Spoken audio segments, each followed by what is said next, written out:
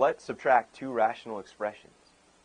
We have two rational expressions with unlike denominators, so let's factor the first denominator, x minus 3 and x minus 4. This will make it nicer for us to determine our LCD.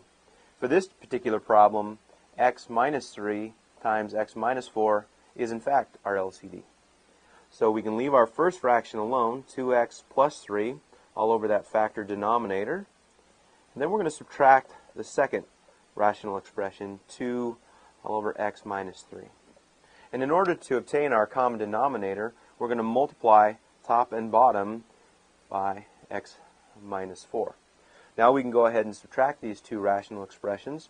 From this we get 2x plus 3 minus 2x plus 8 all over our LCD, x minus 3, x minus 4. Simplifying in the numerator, the two x's cancel out, and we obtain 11 all over x minus 3 times x minus 4. And this ends our subtraction problem.